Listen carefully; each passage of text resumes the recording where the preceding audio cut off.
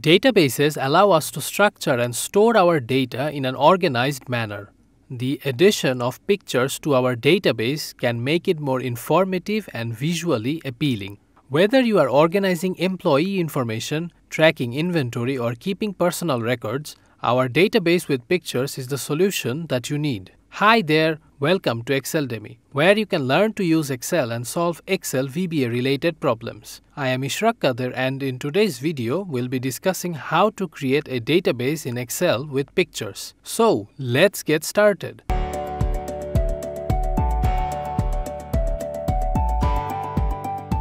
In this video, I'll show you a step-by-step guide to making a simple database with pictures using Excel.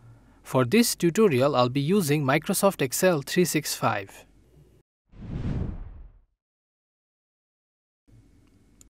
In step 1, we'll prepare the column headers where we will eventually store all the employee details. Here, I have already entered the 7 column headers, which are employee number, name, address, followed by phone number, designation, date of birth, and lastly, the photo column.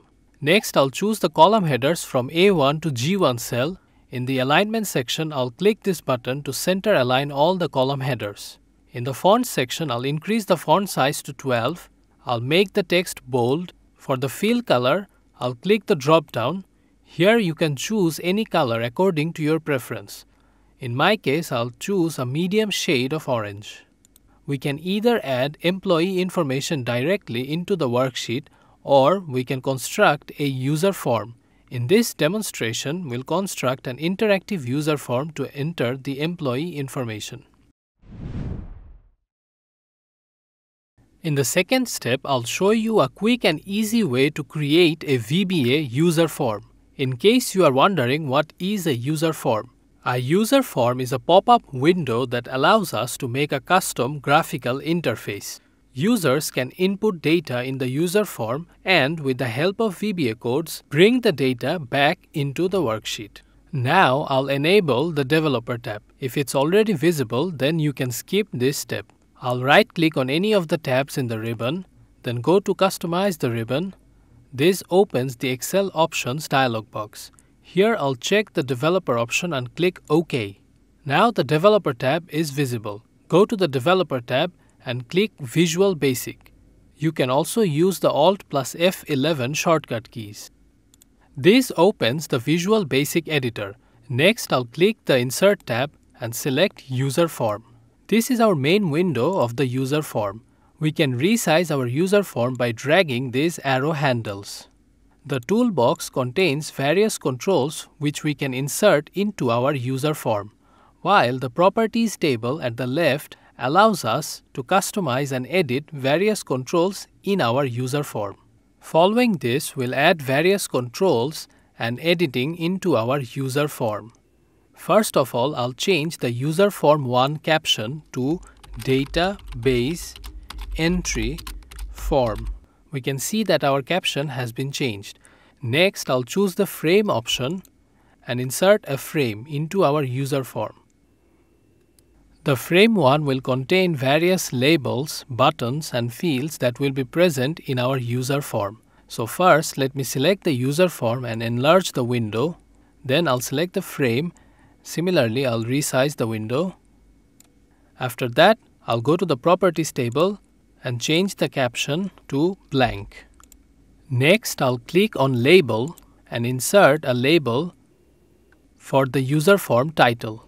I'll change the caption of Label 1 to Database Entry Form. Press Enter. Next, I can change the font. I'll click the Font button. This brings up the font dialog box. Here I'll choose Times New Roman. I'll change the font style to bold and increase the size to 18. Click OK. If I resize the window, we can see that the title for our user form has appeared. Similarly, I'll select the label again. I'll insert a label for employee number. I'll change the caption from label 2 to emp.no.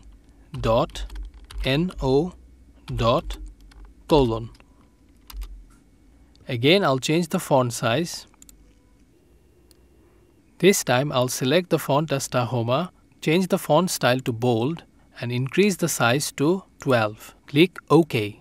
Next I'll insert a text box. So I'll click the text box option and insert a text box for the employee number. I'll select the employee number label, press Ctrl C to copy it, press Ctrl V to make copies of the employee number label. Then I'll remove the labels in place. As shown previously, I'll select each label and change their caption.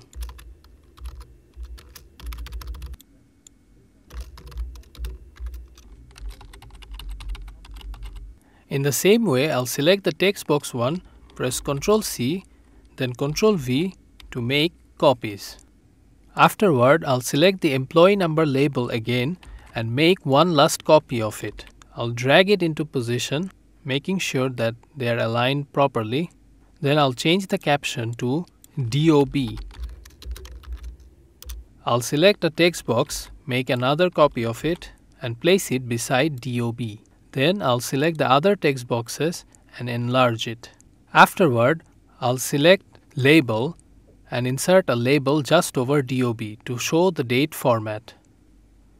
For the caption, I'll type parentheses DD hyphen MM MM hyphen YY. Close the parentheses and drag the label in position. That's it. Our user form is starting to take shape. Now we'll add the image control from the toolbox into our user form. This means that we have to expand our user form window. So first I'll drag the toolbox to the side, then I'll select the window and expand it. We can insert our image controls on the right side. To do this, I'll select the frame option and draw out a frame. Instead of frame 2, I'll remove the caption from the properties table, press delete to remove the caption. Then I'll select the image controls and insert an image placeholder.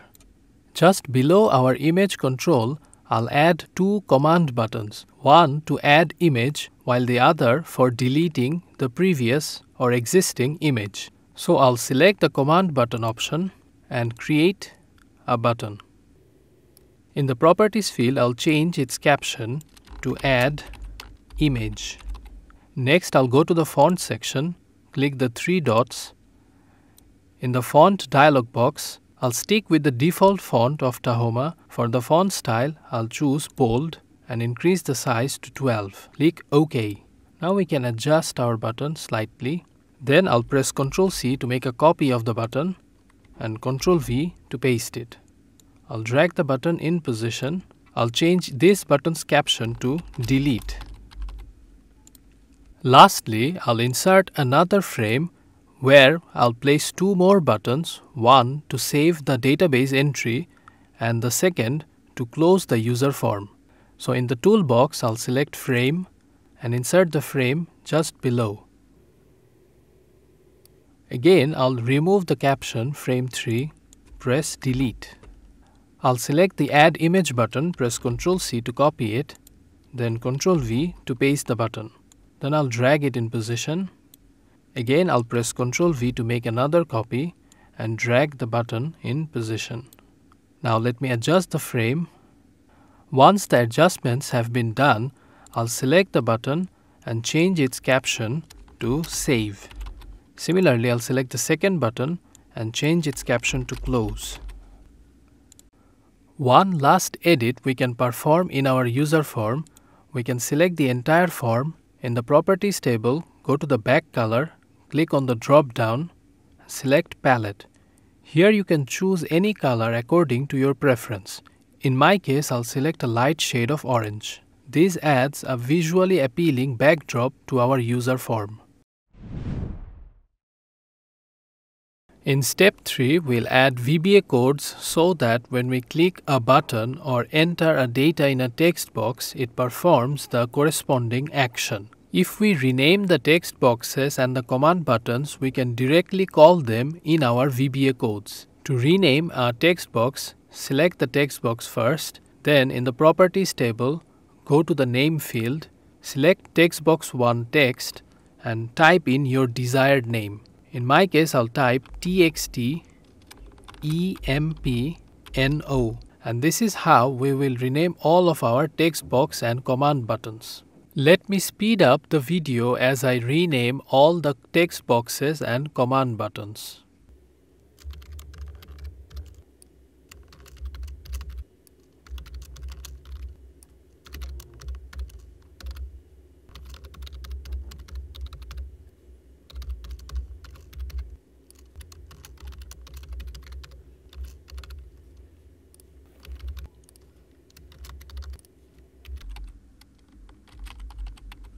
So we've renamed all our text box and command buttons. Next, we'll add VBA codes inside them. First, I'll add VBA code to the Add Image button, so that when we click on the button, a window will appear asking us to select a picture of the employee.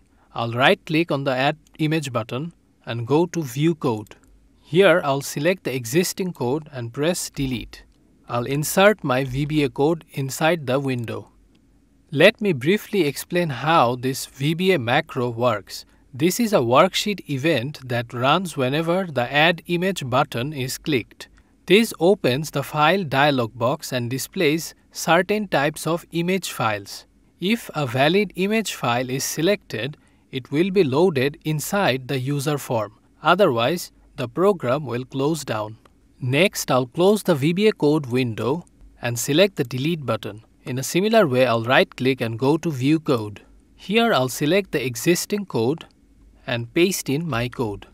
The VBA code inside the Delete button is also a worksheet event. However, unlike the Add Image button, it removes the loaded image from the UserForm whenever the button is pressed.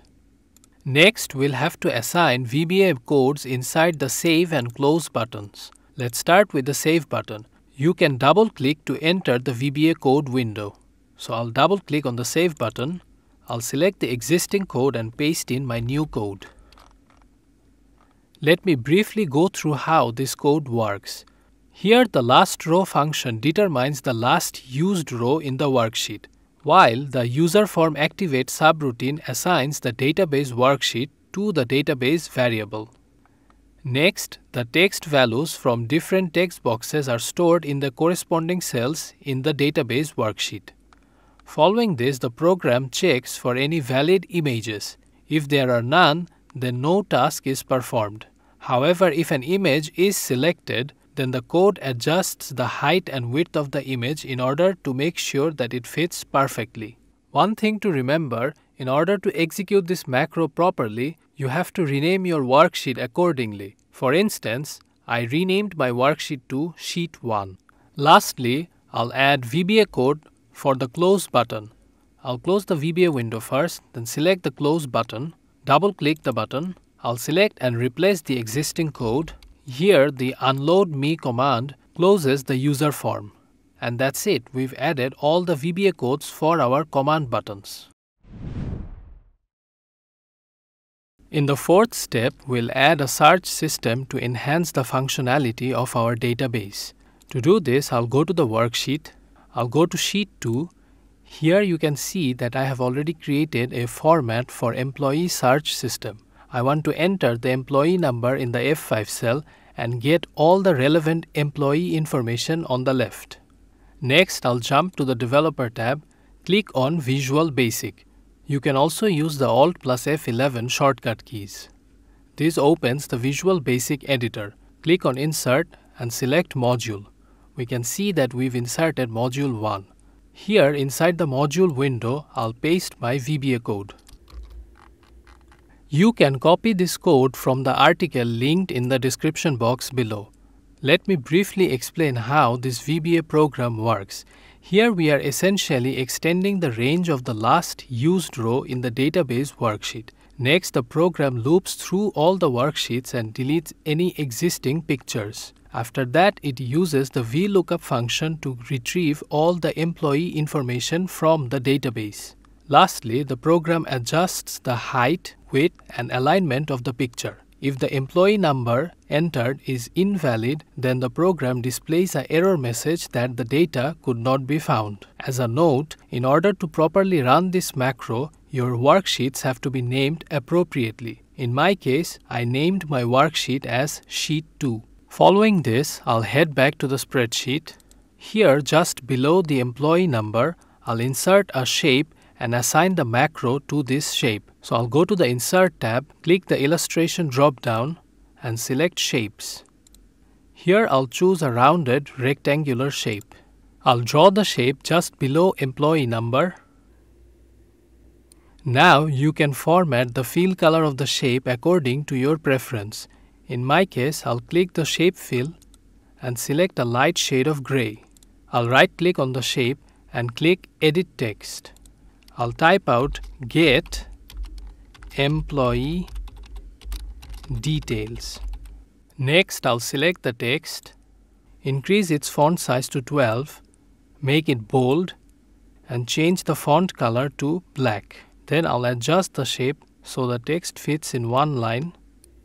After that, I'll again right-click on the shape, choose Assign Macro option. This opens the Assign Macro dialog box. Here I'll select Employee Picture Macro and click on OK. And that's it, we've assigned our macro to this shape. In step 5, we'll run the user form to enter employee data into our database. I'll jump to the Developer tab, go to Visual Basic. In the Visual Basic editor, select the user form and change its name to database underscore entry underscore form. Now I'll click on the Run button. You can also press the F5 key to execute the user form. This launches our user form. Now we can enter various employee information and add image, then click the Save button to load the data into our database. I'll start with employee number 101, type in his name, Charles Johnson, address 2/B Free Street,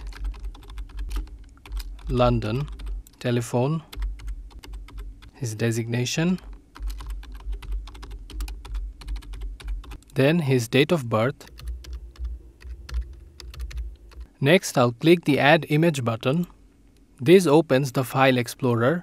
Here I'll choose the Employee 101 picture and click Open. We can see that the image has been loaded into our user form. Now I'll click the Save button. If we move our user form aside, we can see that our data has been loaded successfully into our database, which is in Sheet 1. In a similar way, I'll fill up all the other employee details. So I'll speed up the video. Once we've entered the data in our worksheet by the help of user form, I'll go to Sheet 2. Here in the F5 cell, I can type in any employee number. In my case, I'll type in employee number 104, press Enter. Then I'll click on the Get Employee Details button, and we can see that our employee search system is working perfectly, and we've obtained the employee details including the picture. In this demonstration, I have shown a step-by-step guide on how to create a database in Excel with pictures. Hopefully, you can use this knowledge to create your own database. Don't forget to download the practice workbook from the video description. Try it out for yourself. It's a great way to improve your Excel skills. If this video helped you, give it a thumbs up. If you have any queries, suggestions or feedback, leave a comment down below. For more information, you can also visit exceldemy.com. Also, to see more helpful content like this, please consider subscribing to our channel. Hope to see you next time. Bye!